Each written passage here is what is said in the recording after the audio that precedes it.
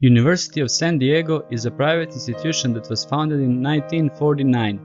It has a total undergraduate enrollment of 5,647, its setting is urban and the campus size is 180 acres. The University of San Diego is a Roman Catholic institution open to students of all faiths.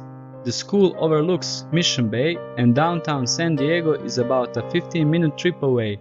On campus there are more than 100 student organizations, including more than 10 fraternities and sororities. After class, students can relax at nearby beaches like La Jolla and Pacific Beach, or explore Balboa Park, the biggest urban cultural park in the country, which is home to 15 museums and San Diego Zoo and the Old Globe Theater. Freshmen must live on campus, and for students around on the weekends, the school hosts a Friday night movie series. The University of San Diego has a variety of graduate programs, including a Tier 1 School of Law and an accredited paralegal program.